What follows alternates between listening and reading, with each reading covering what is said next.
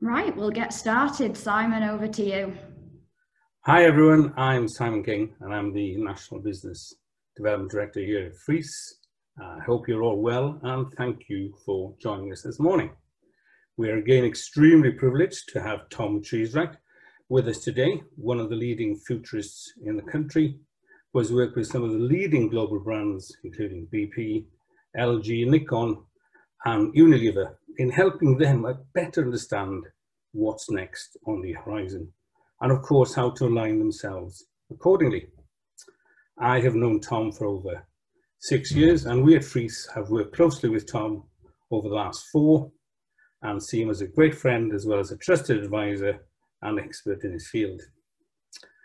I will be passing you over to Tom shortly, but before I do, just wanted to confirm that there will be an opportunity to submit questions during the talk, although I would add many have been submitted beforehand. And Tom will try and answer as many as he can at the end. You can submit your questions through the Q&A function on Zoom during the session, and we will endeavour to answer all your questions. But those that we can't, we will come back to you independently over the next few days. Now, I'm pleased to pass you over to Tom for today's talk on reality, recovery, and opportunity. Tom. Good morning, everyone. Thank you, Simon. Right, I'm going to bring my screen up so you've got some slides here. Let's bring up this one. And really, this outlines our agenda for today. I'm very much going to try and break the talk down into those 3 sections: reality, recovery, opportunity. And as anyone who's been watching the news in the last week will probably guess, the reality section is going to be the most downbeat. This is where our sort of dark clouds are lingering and the picture's not so bright. But for the second 2/3, I'm going to try to be as upbeat as I can and talk about some of the opportunities, some of the places where we're going to see recovery. It's going to be measured, I'll be honest. It's not going to be all sunshine. It's going to be more sort of rays of light. And you'll see that I've sort of captured that imagery as I go through the slide deck. But let's kick off. Let's get the bad news out of the way first, because it's not a particularly pretty picture. And I know that some of you will know this already. Just before I do, though, a quick caveat. When I'm going to give some bad news like this, I find it important to point out that there's a very big difference between what I see and what I want to see. I'm not here to promote a vision of the future, my vision of the future, what I'd like to see in terms of society and business. I'm here to talk about what I see happening in the current context, and particularly looking at that intersection between the trends that we're facing and the existing pressures that we're facing, and what those throw up. So with that caveat done, let's talk a bit about reality, and particularly sort of what's changed since the last seminar. I started this, and if you were on the last seminar where we talked to you in sort of similar terms, I've tried to update things since then and refer back a bit to some of the things I said during the last seminar. And one of those was about the sort of the forecasts from an economic perspective not being very strong, and that we probably had more bad news to come. And sadly, that was absolutely true. So yesterday we got the latest figures from the ONS in terms of gross domestic product, GDP. And yeah, I mean, we've actually slightly beaten the worst forecasts of about minus 20.4%. But nonetheless, if you take a sort of this on this graph, 100% being where we were Q4 2019, we've dropped, the economy's dropped off by nearly 20% since then, which if you again refer back to this chart, look back at where it maps against, this is worse than the situation post financial crash 2008. So a really, really dramatic contraction in production and economic activity here in the UK. And I think most of us are feeling that, even if it's not, if our businesses have been some of the lucky ones, we can certainly see it in the macro environment around us.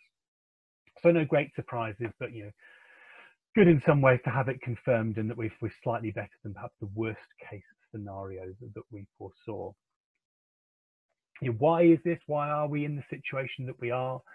because it's not just about the economy, it is about the latest numbers in terms of the virus, which are not looking good. And although there remains lots of skepticism about the most recent government forecast or government suggestions that the virus rate was doubling and back on an exponential curve, certainly the latest figures that I pulled these down, I think 3 days ago, are looking that we're heading right back up towards our peak in terms of cases. Again, lots of debate in terms of what this means. Are we going to see the same number of deaths? What is the lag between hospital admissions and cases recorded? Is this down to increased testing? By and large, I think a lot of those caveats have been accounted for in these numbers, and we are genuinely seeing a very rapid rise in cases again, as we may have expected as we enter winter and the typical flu season, but also due to some other factors, one of which I'll show in a second, and one of which is absolutely the argument that actually we lifted too soon. For all the need to return some economic activity and offset that incredible drop I showed in the last graph, it does look like we have sparked a resurgence in rates across the country, across a variety of different demographics as well. And I think there's a very good argument that perhaps we opened some things too soon, or did so with insufficient care, rulemaking, and even where there were those rules, we perhaps haven't had the levels of adherence that we might need in order to minimize the regrowth of the virus. And clearly, arguably the biggest factor in this is our failure to implement a real track and trace strategy, which could give us some more sort of dynamic management of the process. But even with that more dynamic track and trace strategy in place, again, we've had some recent numbers out of an academic group here, Louise Smith et al., who showed that levels of adherence to some of the recommendations, particularly amongst certain groups, are really not high enough for us to maintain that sort of virus defense. And if you ignore the first two characteristics of these groups that have been not conforming to sort of recommended behavior, you can really see why people have done it. And it largely comes down to economic need. There's some of the biggest risk factors were people who had a dependent child in the household and needed to go out and get food. Lower socioeconomic grade, people needing to go out and work in order to earn and keep themselves going. People suffering greater hardship during the pandemic and so needing perhaps that mental health break of getting out. And people who worked in a key sector who've got this sense of duty and didn't want to let people down and wanted to get back to work as soon as they could. And the results of all of this are that you can see that while people entered quarantine, 70-ish% entered quarantine with the intention of maintaining their sort of quarantine. Oh, sorry, I've got somebody asking me to speak a little bit louder. Let me just check that I've got the right microphone on. I have indeed. Let me just move my microphone to the fore and see if that helps. So yeah, you can see that if although 70-ish% people intended to respond, tended to maintain the sort of quarantine behavior, actual numbers are down closer to 10%. And so in this scenario, even with the track and trace capability being at full capability, being everything that we were promised the app would be a few months ago, it's pretty clear that we're still going to get disease spread, virus spread without changing this. And I think this comes back to something that Andy Burnham was saying on Newsnight last night, no lockdown without support. If people are going to be asked to quarantine, asked to lockdown, we have to ensure that those most affected by the pandemic have the financial, social, services support they need to in order to maintain that lockdown.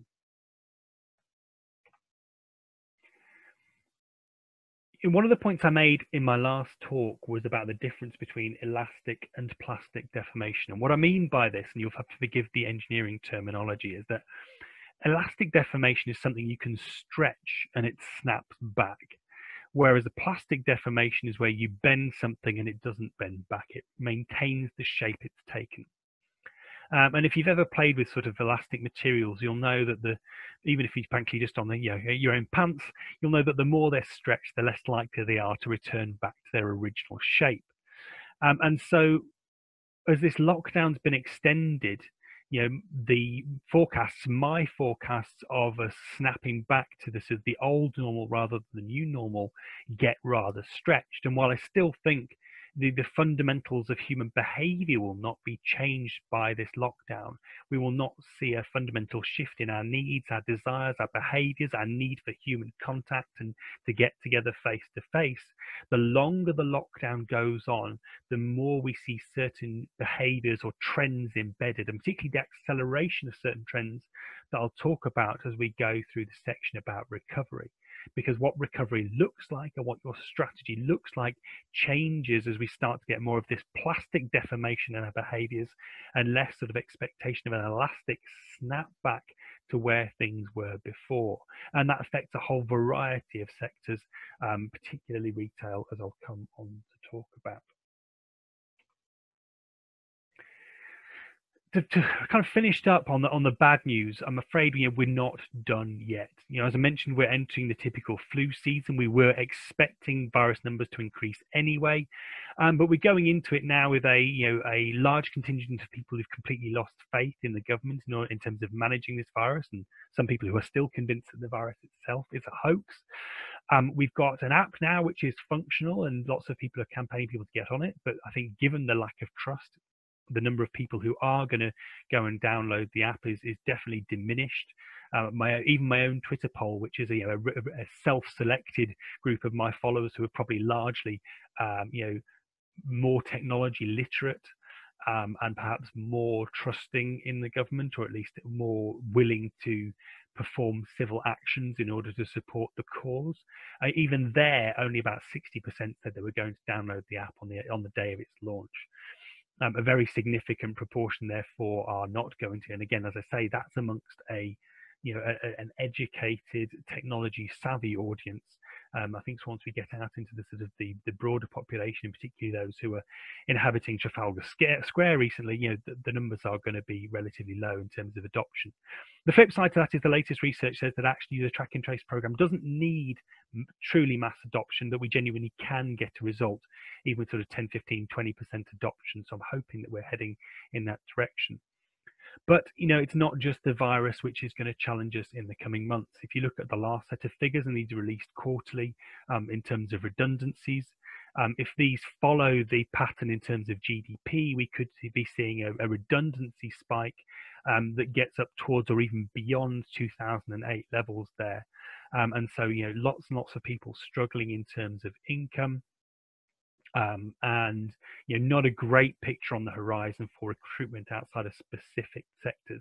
On top of all of this comes Brexit. Still a huge amount of uncertainty there. Lots of debate. I think last time I showed the sort of the bets from the different investment houses. Today's evidence is much more anecdotal, but nonetheless, it's still a very, very good chance that we come out of the trade talks with no deal over Europe. And for all sorts of industries, particularly in manufacturing, logistics, anybody shipping beyond the borders of the UK, that could be absolutely devastating. So that's the bad news. And forgive me, the next section is going to be at best silver linings. Still cloudy, but I'm going to try and show some bright spots, some possibilities, because I do think we're seeing some prospect and certainly some direction in terms of what the strategy is for these sectors now. It's change, and I'll come to at the end. We're going to require some fairly significant adjustments to our behavior, to our strategy, to our long-term plans in a lot of industries. But I think we're starting to see some level of indication of what that looks like and where that goes. And as I'll come to in the last section, there are some opportunities here as well, created by, or at least augmented and accelerated by the virus, that may be giving you some pointers towards our future direction. So in terms of recovery, I've decided to look at a few particular sectors, one where Free's particularly strong, one where I've had a lot of interaction in recent months and weeks in terms of what those sectors look like. And the first one is retail. And I think retail is and forgive me for using this phrase, retail is the sector which has perhaps the strongest indication, the strongest direction on what's next. As I pointed out in the last talk, lots of retailers were already in serious trouble before the virus happened. That trouble has been amplified any sort of remaining crutches they had have been kicked out from under them. And we've already seen some collapses, very, very large swathes of redundancies. But we've also seen a very clear picture of what the future looks like. And this comes back to this elastic versus plastic deformation that I talked about. This shift to online retail, particularly for less popular categories like groceries, is not going to reverse. I think we're going to begin this process now for these behaviours to become embedded, and it's pretty clear now that a very large proportion, probably 50% plus of our long-term retail is going to be digital, is going to be online, and so there is now political cover, social cover, whatever you want to call it, for retailers who perhaps haven't made the big investments in that direction yet, to probably make the changes that they need to. And that's a big negative for a lot of people. I think we'll see a lot more redundancies, but we will see some more investment in these retailers trying to make that shift and capture a proportion of the digital market. What that looks like for different retailers is going to be very, very different. I think there's still a lot of experimentation to do. It's not one clear model. There's no clear, obvious example to replicate, other than the single, simple guidance that consumers are obsessed by low friction. And if you can give people a low friction experience that delivers them what they want with the minimum of effort, you're probably going to get repeat business. You just focus on this fact that human beings are fundamentally lazy in these things, and don't want to exert a huge amount of effort, except for some of those goods that are particularly special to them. And conversations Simon and Rebecca and I were having just before we started, we're seeing already anecdotal evidence that one of those sectors that always does well in a downturn is doing well, and that remains luxury goods.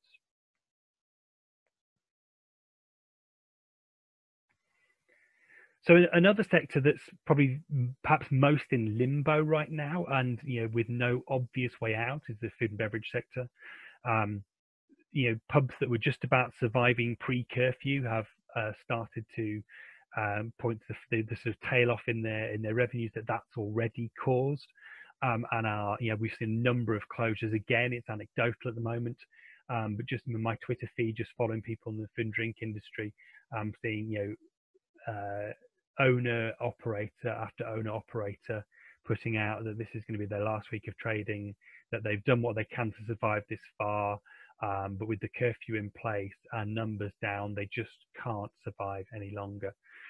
This is particularly devastating because this is one of those areas that we know will come back.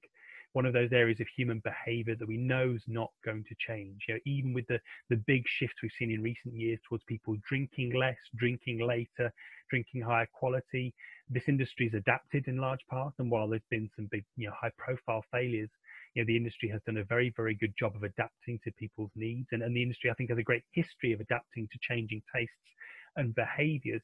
But there's only so much you can do on zero revenue. And for me, this is one of those sectors that the government really does need to be investing in, really does need to be supporting. And I don't think that support looks like Eat Out to Help Out. I think there is a measure of that, but really it is about funding fundamental business transformation for those that can, but accepting that a large number of these businesses cannot transform. They do not have an obvious alternative proposition. And that, alongside some partnership work between them and their landlords, there really does need to be some support to keep these businesses sort of dormant until the opportunity comes for them to rise again. And right now, it doesn't look like we're going to see that. But I think as the industry is lobbying very, very hard at the moment, particularly the nighttime industry is lobbying very, very hard. And I'm hopeful that we'll see some new measures in the next few days that might offer some sort of some basic level of support to keep some of these businesses going through an incredibly difficult period. Now, what connects both these sectors is the commercial property sector, retail and F&B. And here I think is a really interesting conversation going on, where having been through the initial panic reaction of sending everybody home with a laptop and Zoom, and realizing that actually that worked okay and that lots of people got more done and could be productive, most companies now are still wrestling with, and will be wrestling with for some time, the cultural realities of a remote or hybrid workforce.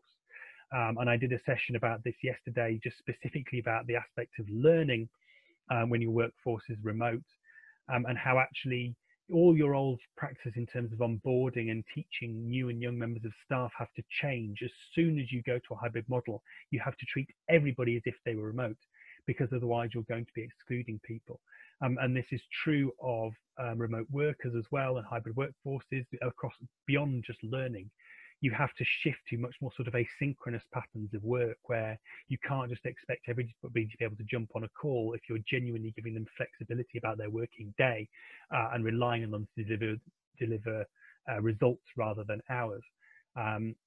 So many aspects of this still need a lot of thought in terms of policy development, process development, and it's going to take some time for that to shake out, for people to get those processes in place and really get it sorted.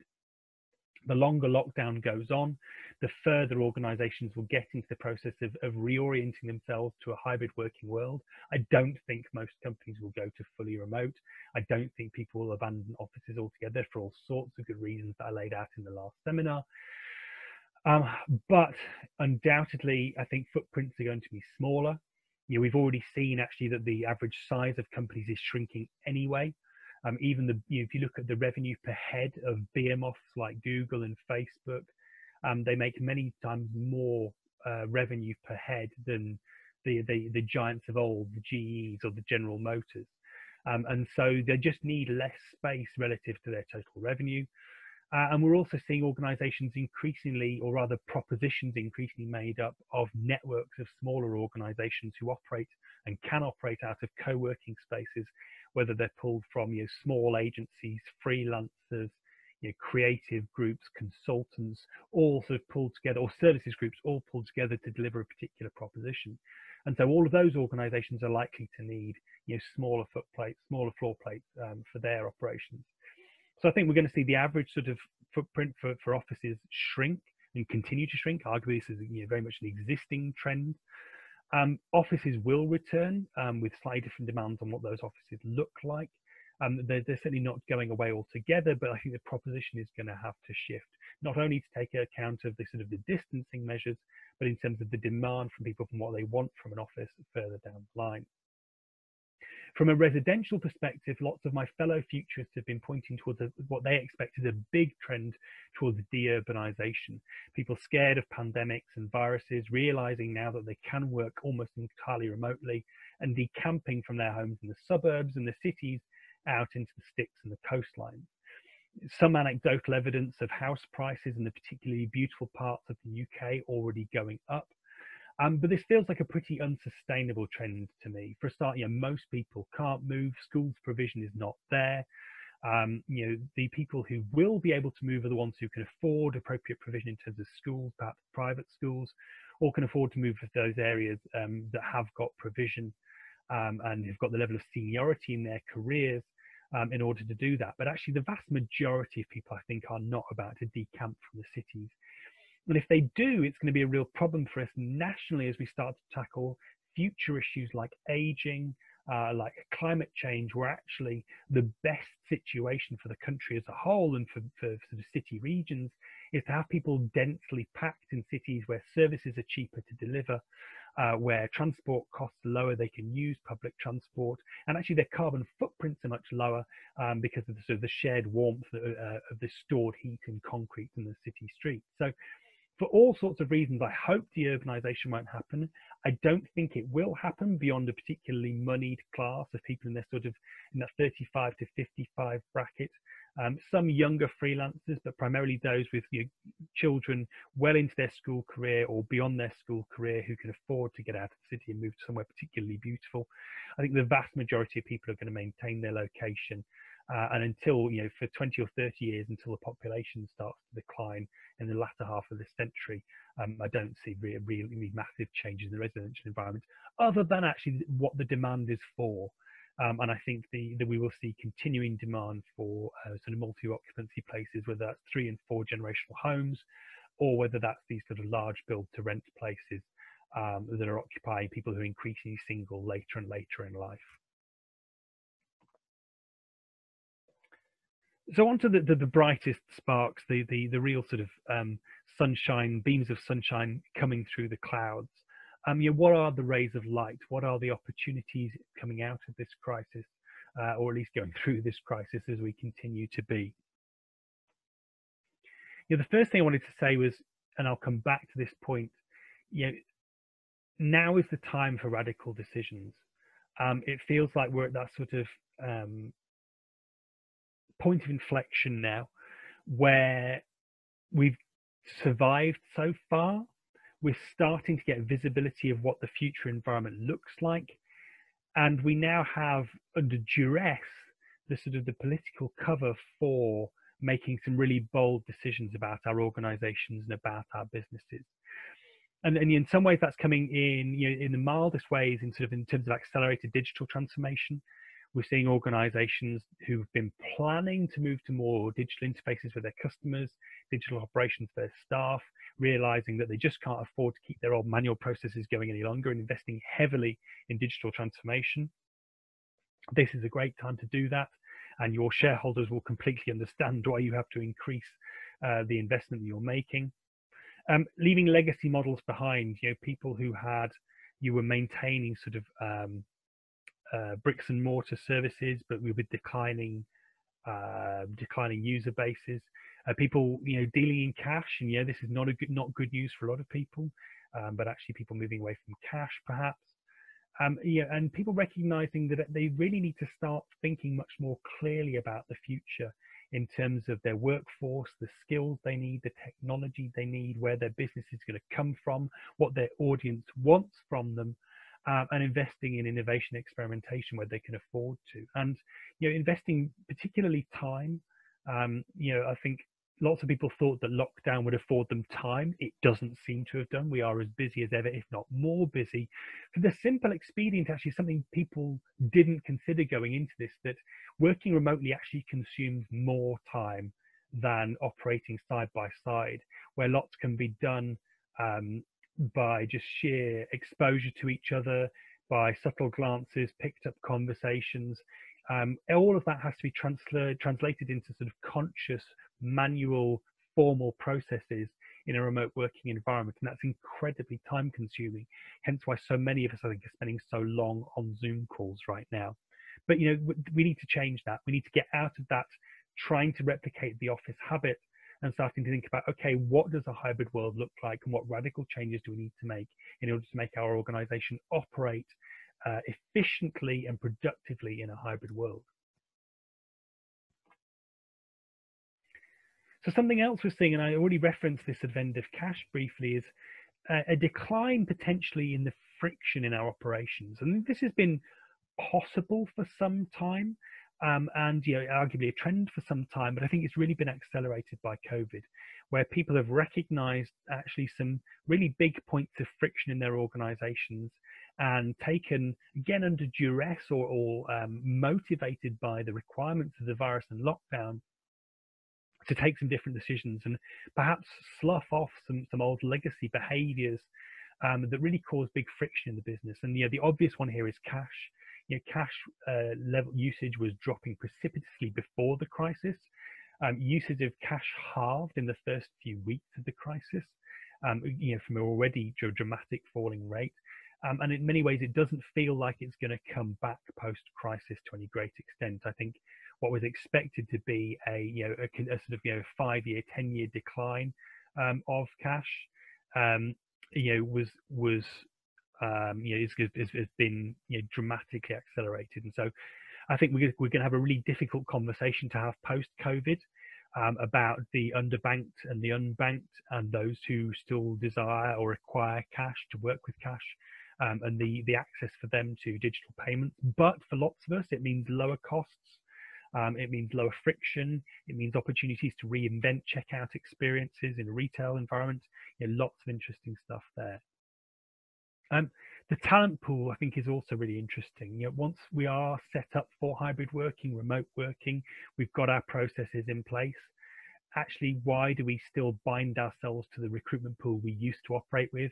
Why aren't we recruiting globally, looking for people with the best talents on a meritocracy, and also, let's be honest, taking advantage of potentially lower wages around the world to bring in skills that perhaps we couldn't afford here. Given our incredible shortage of skills from a digital perspective, I think a lot of organizations are going to be taking belated advantage of this move towards a more remote working behavior to leverage that global recruitment pool. And then finally, just in terms of this accelerated digital transformation I talked about, actually a lot of our interactions between our suppliers and our distribution could get better in this scenario. We could find actually we shift to much more digital interactions, people finally sorting out aged and archaic processes and streamlining some of our critical business behaviors.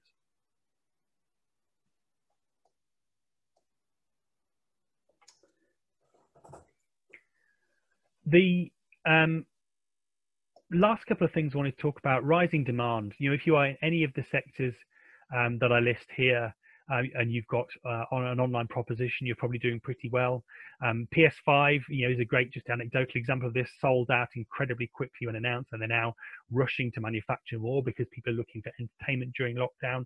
I think the same is probably going to be true of the Xbox Series X and Series S out next month, next month. Cleaning and hygiene, personal transport, fitness and wellness, all of these, I think, in many ways are underserved sectors, and there are opportunities to compete. It feels sometimes like, particularly the media and entertainment sector, is flooded, and then somebody comes up with a novel proposition, and takes the world by storm and carves out a niche. And I think there really is enormous opportunities still here for people doing innovative things, and not just around these particular businesses, but the way they're delivered, whether that's drone-based delivery on the streets, whether that's new home hardware, new workout regimes, all sorts of things. I think we're going to see a lot of innovation here in the next few years. So just to summarize, just to finish up there, to come back to this point about now being the time for radical decisions.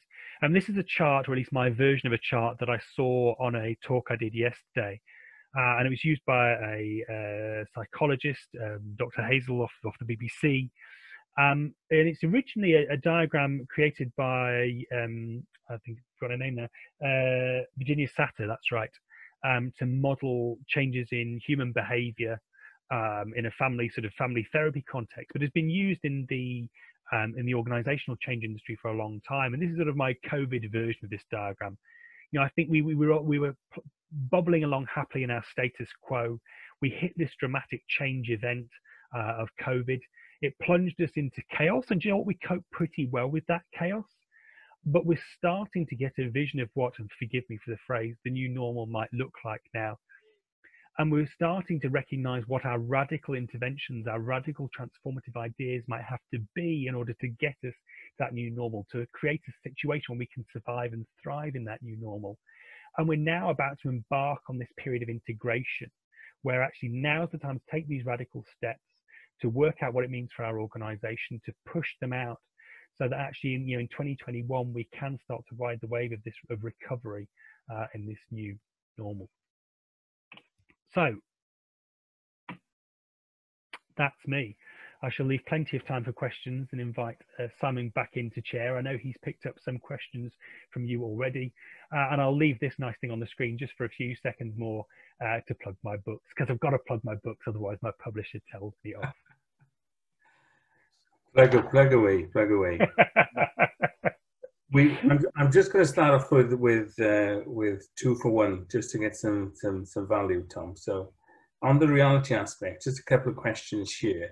Are there some bright spots in the slightly bleak picture of today? And the follow-up: who do you think has adapted best so far? One obvious bright spot, if you are looking to innovate, is the availability of capital. I mean, there is a lot of cash sloshing around at the moment and people looking for returns. And so if you are looking to raise funds, either as a small organization, particularly sort of angel or venture capital investment, or actually as a larger organization for a spin out, spin off, now's a really good time to go to market, to be going to raise some money if you've got a proposition that fits some of those categories, or it's particularly in some of those sectors that I talked about. I think I will, but I'll also come back to my answer from the last session, which is I've been really, really deeply impressed by the speed of adaptation, particularly for a lot of small organizations. And I mentioned the brewery last time. Hairdressers selling up shop and buying vans, and creating well equipped, highly sanitized mobile hairdressing salons. Events companies who've merged with sort of digital marketing agencies with experience in video, and very rapidly created sort of online conference propositions. Conference organizers, even small chambers of commerce running really incredibly successful events, using platforms like Hopin to do these things. And this event series, I think the attendance and people who've had at these has been absolutely incredible. People recognizing the opportunity, the need for people to have this conversation, finding a platform to do it, and building events like this. Just had a question from Owen. Is the current work economic model sustainable regarding the constant need to seek out continued growth and profitability? Is this concept now outdated? I think there is a really good argument that it is, but I think the transition is going to be a very slow one. I think it's really going to take us a lot of time to get our heads around a model predicated on full employment, or the chase, the pursuit of full employment, the pursuit of growth, of a fairly unrestricted globalization, particularly with regards to people leaping tax domains. All of those things need addressing, and there's a lot of skepticism around an idea of a Green New Deal, but we know we need it. I mean, we know that we need to get towards a zero carbon environment. We know we need to take account of the impact that both the economic downturn and potentially automation in the future are going to have on our employment base. And so, I think you're starting to see much more serious conversations in government and beyond about things like universal basic income, about how we fund lifelong learning, about how we build homes that can sustain us through the environment. I've had some, I'm actually doing a talk for Extinction Rebellion later around this. There is a more widespread conversation about this. And while the Liberal Democrats don't have an awful lot of power at the moment, I think they have just adopted universal basic income as a core policy tenet, or at least they're moving in that direction. I'm not wholly convinced by the arguments for UBI, but these are all components of a conversation about a very different society at some point in the none too distant future. Just had a question on the recovery aspect. Do you think there will be more government support for companies getting back on their feet? I think there will have to be. Again, this comes back to the difference between what I would like to see and what I do see. I think anybody watching this government for the last 6 months and declaring that they have faith in them has an awful lot more optimism than I do. But given the collapse in GDP, the realities of our exit from Europe, there is an opportunity for our government to be fairly radical in terms of printing money, frankly, to support and fund measures to keep businesses going. And so, while the furlough scheme, obviously, is coming to an end, we have the new, more sort of flexible furlough scheme. I think we're going to have to see some sort of fairly large-scale government investment as they try and dig us out of the hole that the economy is in, and put it in terms of the measures that were taken in the aftermath of the 2008 collapse. Billions, trillions invested at that point around the world in terms of trying to restore the economy, and this dip looks even bigger. So, given the sort of the freedom from the shackles of any criticism, they're not even necessarily real shackles, but the notional shackles of being in Europe in terms of state support for business, it feels like the government are certainly free to be very radical, and maybe they'll trumpet that as one of the benefits of Brexit in the new year, when they come out with some schemes to support business. You mentioned furlough. We've just had a question from Jane. Furlough allowed employees to spend a large amount of time with their family.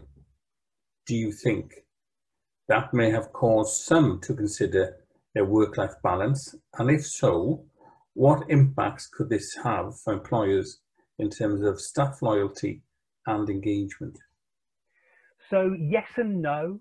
Yes, in that I think I'd really like that to have been the outcome for a lot of people.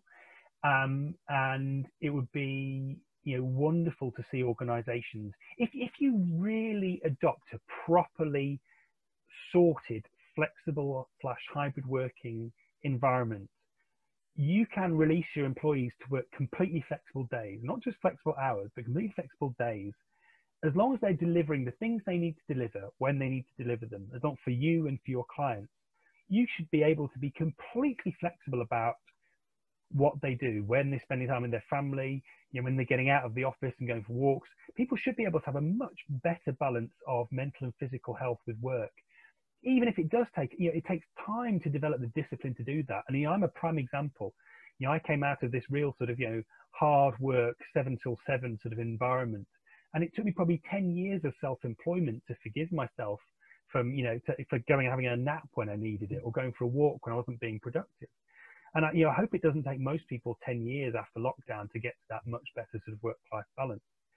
The counterpoint to this is this whole sort of, I'm missing the commute movement.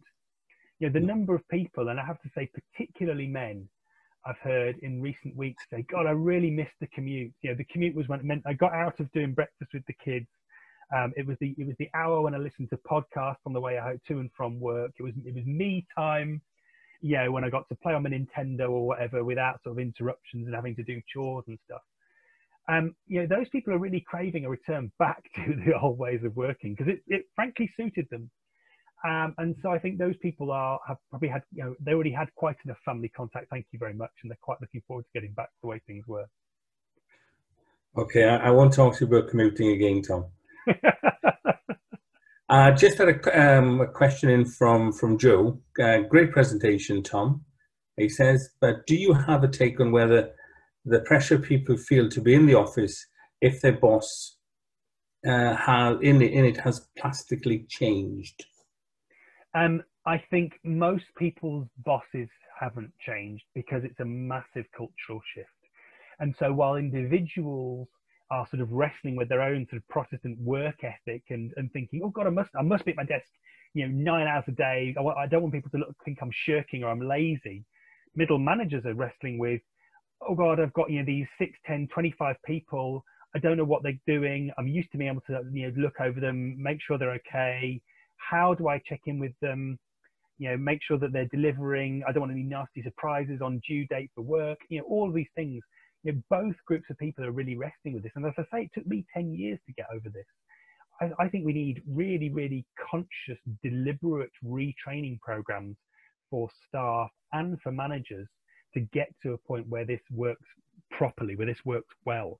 Without it, every company that doesn't do that is going to face some really difficult cultural challenges in the coming weeks, where you get that mismatch between those who adapt quickly and those who adapt slowly.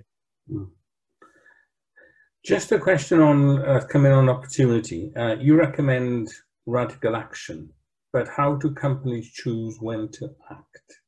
This is a really hard question. And I think it's part of why I pointed to that chart at the end, because it's the question I've been wrestling with. And I think now most sectors, with the exception possibly of F&B, because we don't know, when and with what speed that's going to come back, I think most sectors are starting to get a picture of what the future looks like.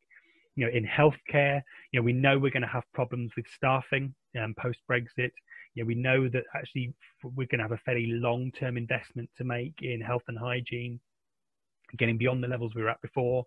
Retail, we know that we're probably going to be heading towards 50% plus of retail happening online. So what are we going to do if you own property? All of these things, we're starting to get a bit more visibility about what the future looks like. And with that visibility, you can make that radical change.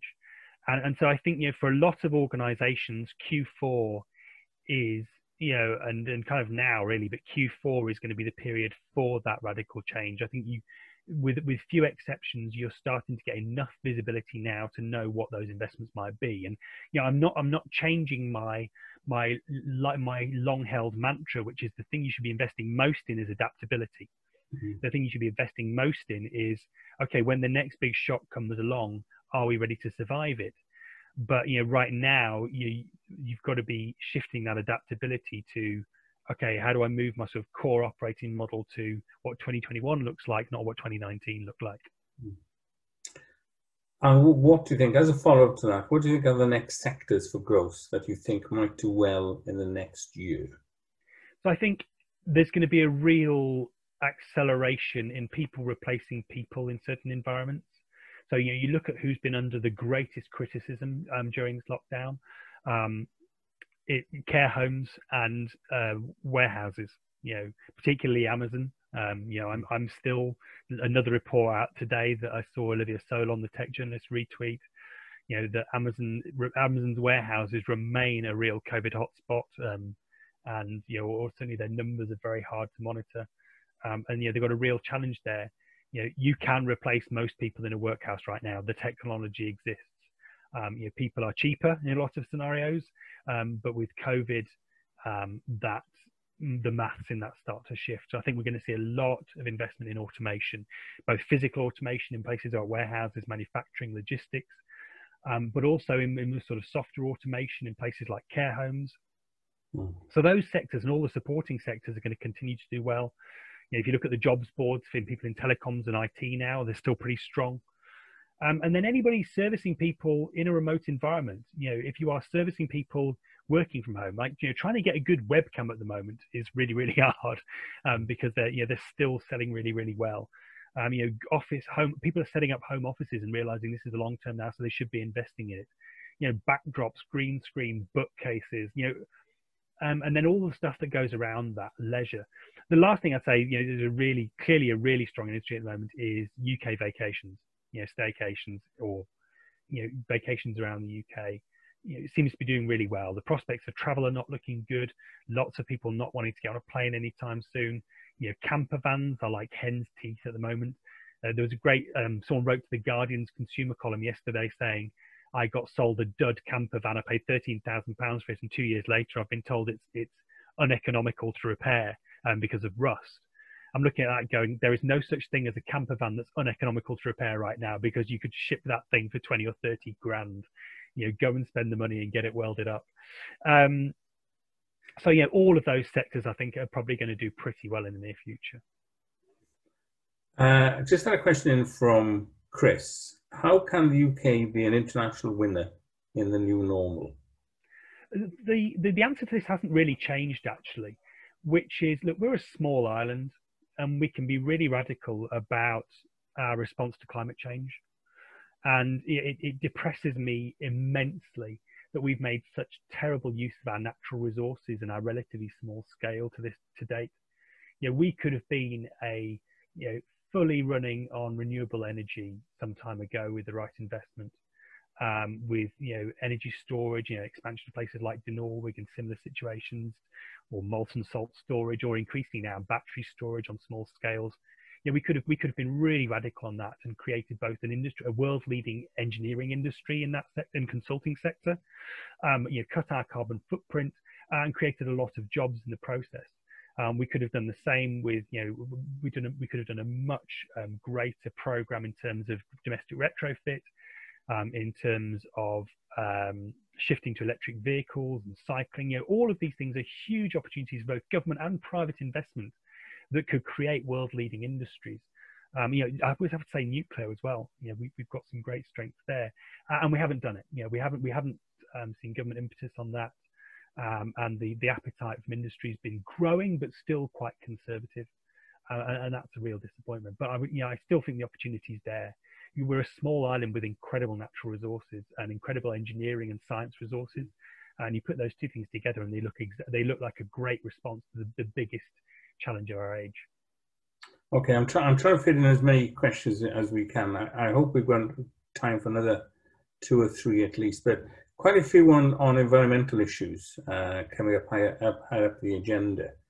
And a specific one here from Cara, who says, how does the roadmap to zero carbon by 2030 feature in this future reality, recovery and opportunity?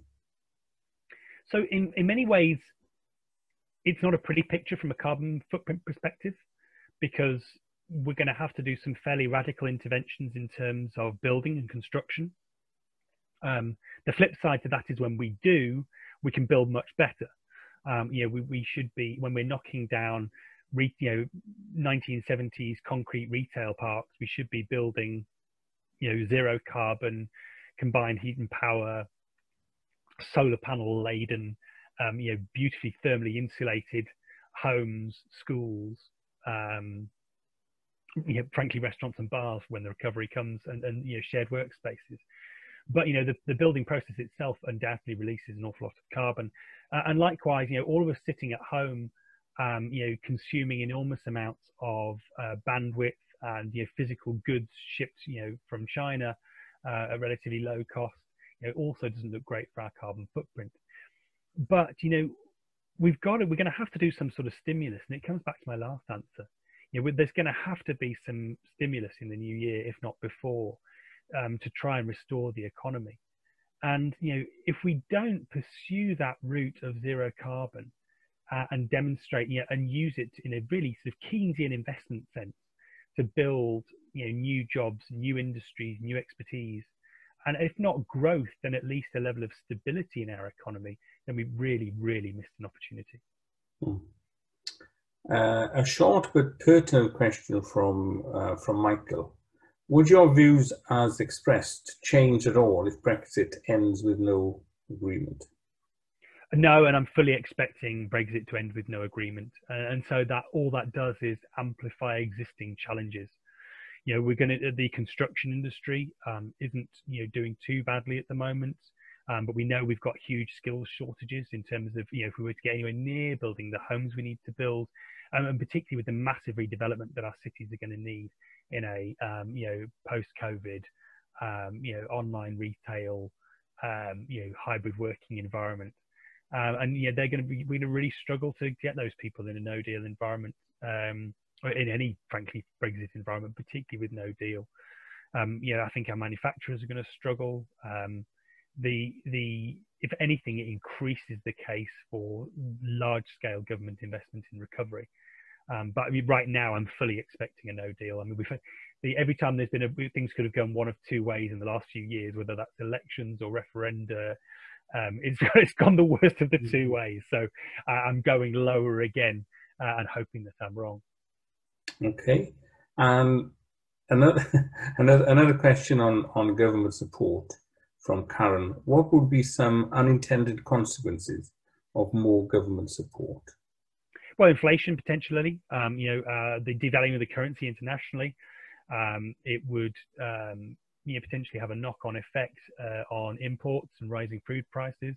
All of the usual economic effects of quantitative easing, basically, printing money. The counterpoint to that is, everybody's struggling.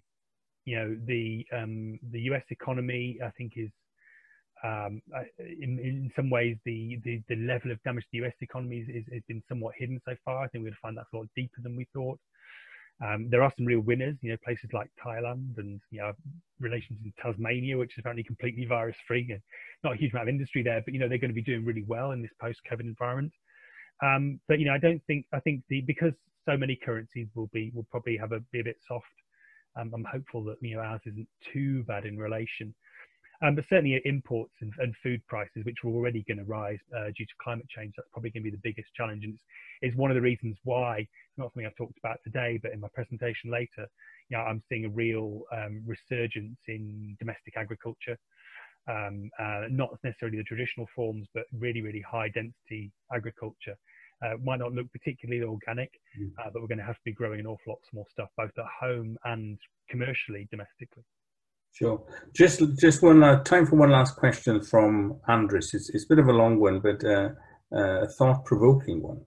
It appears that the intersection of AI, remote working, and global procurement could leave behind a very significant legacy of people who don't fit in as traditional jobs disappear. The transformation could be much faster than in the past, as it is likely to be driven by evolution on a distributed basis beyond the reach of high inertia government policy. What should people prepare for, especially the young? So I am one of the people, and there's a lot of controversy about this, I am one of the people who believes that machines don't take jobs, they take work. That's a really important point to take out. no single human can be 100% replaced by a machine in their job, pretty much, because humans, the whole point of humans is that we're really flexible and adaptable. We do lots of different things. But you can replace a lot of the work with a machine increasingly, and that's true in professional services, it's true in construction, it's true in manufacturing, and so fewer people can do more with less. And it seems to me unthinkable. I really can't fathom a picture where we create more jobs than can be replaced by AI within the next 20 years. The flip side to that is I think it still happens quite slowly. You know, I use this example over and over again, but you know, it's what most of us have had access to Microsoft Office for 30 odd years, and most of us still use it pretty poorly. Like, we scrape the surface in terms of what it's capable of. And I think the same is going to be true of AI and robotic process automation and machine learning. You know, it's going to take us quite a long time to really extract value from them. And so, you know, that process is accelerated when we're under pressure right now, when our business models are under pressure, and we're looking to eke out more efficiency or eliminate people from the process. But the transition is not going to happen as fast as it might. And, you know, give you a great example of this. We've been able to build robot call centers that, not like the sort of, you know, the really annoying ones, but ones that do a sort of, you know, an emotionally aware call center that can dynamically produce responses for probably 5 years now. And we've replaced an absolute, you know, a small fraction of the million people employed in call centers in this country in the process. It's going to take another 20 years before we replace, you know, 80% of those people. Those jobs are going to go, but they're not going to go quite as fast as the real sort of doom mongers are predicting. And, you know, the most conservative estimates in terms of jobs that could be automated around 15%, 14, 15%. I think that's realistic within the next 20 years. And I don't think most of those jobs will be replaced. And so absolutely, what do we have to do? We have to teach people to be adaptable. I don't think everyone's going to have a job all the time. I think we're going to have something like, I'm not a total believer in universal basic income, but something along those lines that supports people when they're out of work. And I think we're going to have to teach people to learn, to constantly relearn new skills, new capabilities, and retrain as the industries they were in do get, you know, they get displaced from the industries they were in, and have to find something new. And that's going to be hard for a lot of people. The bright side to this, the counterpoint, is I think we start to value humans more. I think every human starts to get paid more as the drudgery that people grudge paying us for is increasingly taken by machines. But in, you know, there may be fewer total human salaries, but each of those salaries will be higher. And I think we'll really value human traits like craft and creativity, and, you know, emotion and empathy.